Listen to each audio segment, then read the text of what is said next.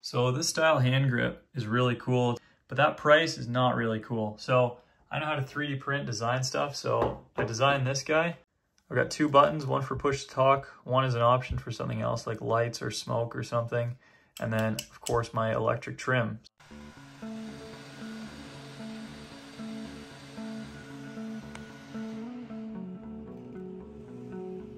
So I printed this off as a test piece, and then that turned out all right. So I printed the full-size thing, and that turned out awesome. I'm really happy with that. Even put some little buttons in there that I got from Amazon. So we got trim, push to talk, and then an option for maybe smoke or something like that down the future. But yeah, that's how it turned out. Pretty nice. I did have to sand it and paint it. And then I sanded it again, and that's how you get this nice finish on it. All right, so I got the wires all fished through this stick, and then I've got a couple grommets here that are gonna go in to fill that gap of the hole, so it'll protect the wire against that sharp edge of the metal. So those will go in there. We've got all the cables cut to length, just about. And then we've got the center wires here a little bit thicker. They're gonna carry some voltage for the trim switch, which is gonna go in the center. And then on the two sides, we've got a push to talk and an auxiliary button, which I can use for smoke or a horn or lights or whatever. So I'm gonna go ahead and get these soldered in and pop these buttons into place, and that should be the last time that they have to come in or out. It should be in there for good now.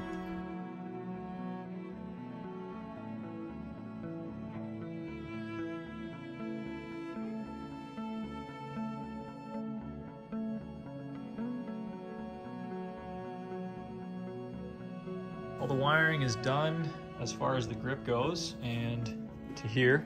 The rest of it's just kind of roughly set in place. Half these wires actually got to go forward, but they're just kind of tucked out of the way for now. And I made sure that at the farthest point of the stick that this wire would have enough slack, and then all the rest of it is obviously good to go from there.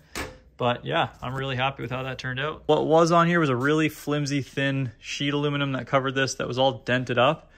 I guess it was so thin that every time someone just leaned on it or touched it, it left a dent in it. So it kind of ended up looking like a golf ball.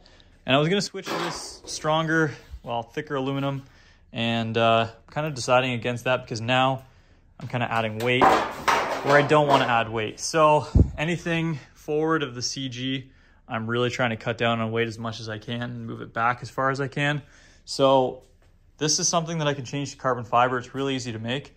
So I'm gonna get onto that. And in order to do that, I need to make kind of a template or a mold for that piece there, because I want the carbon to sit over this very, very easily. I could just do a sheet and bend it, but then there's always gonna be some sort of stress on it. And if you lose a screw or whatever, it'll wanna bend out. So it's best to make a perfect mold for that. So what I'm gonna do, I've already got this plywood cut out to the correct shape of this kind of rectangular thing here. And then I've got this, which is gonna be the profile for the dash, and then, or the panel, I guess. And then this is gonna be the front where the cowling mates up to. I just took those little supports I made off and took a template off there. So I'm gonna cut this out. And then this will get screwed on to there. And then from there, I can drape aluminum over it, and then just quick and easy, put 3 coats of carbon fiber over that, and we're good to go.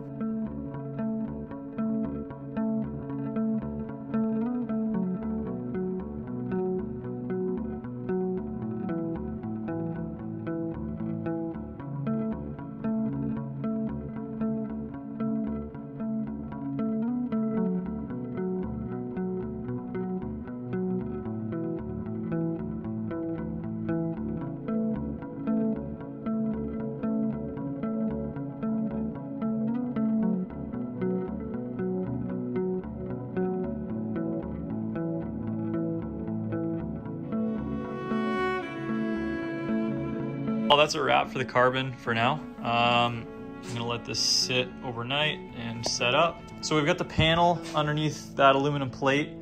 That is getting pressed down onto some plexiglass to have a nice clean finish. And that will go right up there because that's what you're looking at all the time. Also, I just got these off the 3D printer, and these are to hold the fuel lines in place. I've already put a couple of these on here, same thing. Perfect, that was my first time trying that. It fit right on. And then they should, yeah, perfect, nice. Snaps into there and holds that in place. So got a couple of these. Another one over here. Clicks in. And the fuel line clicks in as well. Beautiful. All right, let's go ahead and take this thing apart.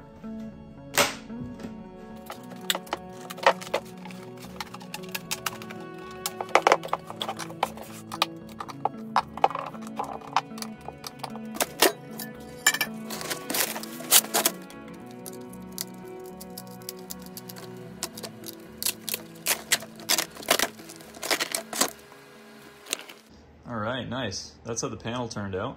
And then we've got the dash, and I like the raw carbon look of this. Kind of rough and textured. And then this will kind of go right on there once it's trimmed off. Put all the gauges on there. That will look amazing. I just gotta try and figure out how to get this thing apart. Okay, so this is the new panel I've cut out of a flat sheet of carbon, and this is the dash that came out of that mold, I guess you could call it. And I also added a bit of carbon afterwards. This is a second layup. And that gets bonded right to the top there. And I had this guy on there with tape on the back so that I could peel this off after laying that up. I'm gonna trim that off there, this top carbon piece with that rough edge. And then this just kind of falls right into place there. So that's pretty sweet. Fits like a glove. These little tabs go to vibration dampening grommets, which I just got from Aircraft Spruce. So I'm gonna get those installed, and then this panel will be kind of set in place for now. So when you order this Garmin G5 EFIS, you're left with a couple options. You can either mount it sticking out of the panel, or you can flush mount it.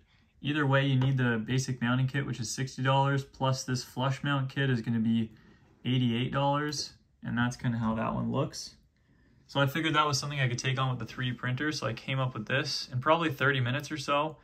And it probably only costed like 3 cents to print, and it printed pretty quick too. And then this is how it turned out. I'm pretty happy with that. Yeah, it looks pretty strong.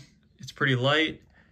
It's solid plastic. It should hold up just fine. And yeah, we'll see how it works out. All right, here is the panel before it gets cut out. We're gonna have the engine monitor here, and then we'll have the Garmin, obviously. And we are going to have backup airspeed. Here I'm leaving blank as a space for my phone. And then we'll have the 12-volt jack for the radio. And then the power cord will go, it'll be really short. Hopefully I can find something like that. That'll go right into my phone, which will be mounted here, which have all my maps and all kinds of stuff like that.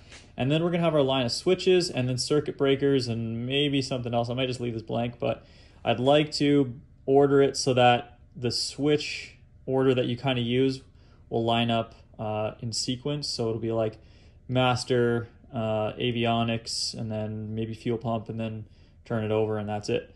And then a couple accessories on the side.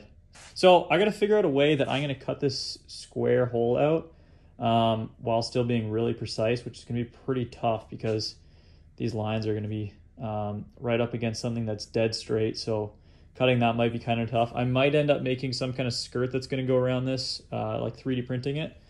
But we'll see. We'll see how well this will work out, and then we'll kind of go from there. But for now, I'm gonna mark up where this is gonna go perfectly in the center there, and then we'll get to work.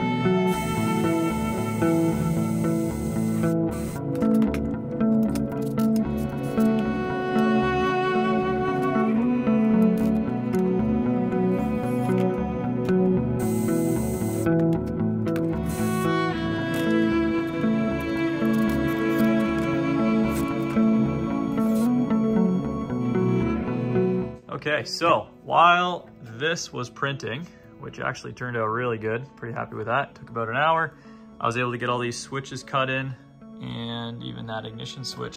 And then I've got these guys roughed in. This will be your engine monitor and then your airspeed over here. And you've still got enough room for a phone mount. And then all the circuit breakers still got to go in over here. And then you've still got room to add something else up there. I'm gonna get that Garmin put in, and then I'm gonna glue this into place wherever it has to be because there's a bit of play in it. And yeah, just kind of sits there, rests on those screws. It's like the perfect size for those screws. So I'll get that Garmin in, glue that in, see how it looks.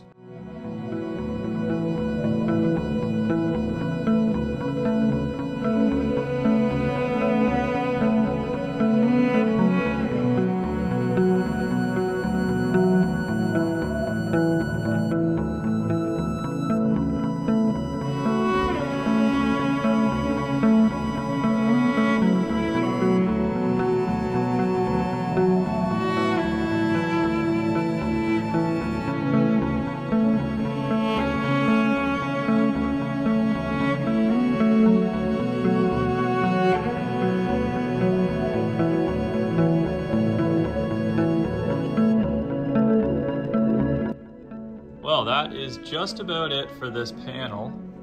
The only thing that's really left is I have to go around and label all these switches, otherwise you'll have no idea what you're doing. Aside from that, that's just about it. So not really too much left to do with this panel. Once it is finished, it's gonna come out and then the plane will get covered, but looks pretty good for now. And I was able to find a really short cable for this on Amazon. So that's pretty handy. You don't have a bunch of stuff flopping around that could potentially get caught in your stick. And there's no way that the stick will even reach it. So happy with that. The panel lines up really well with how the stick moves too, which is pretty cool. So yeah. All right guys, jumping into the future, I've got the panel all wired in. All the wiring for the plane is actually done at this point, but I figured I would just show you guys what the panel itself looks like as I'm editing this video.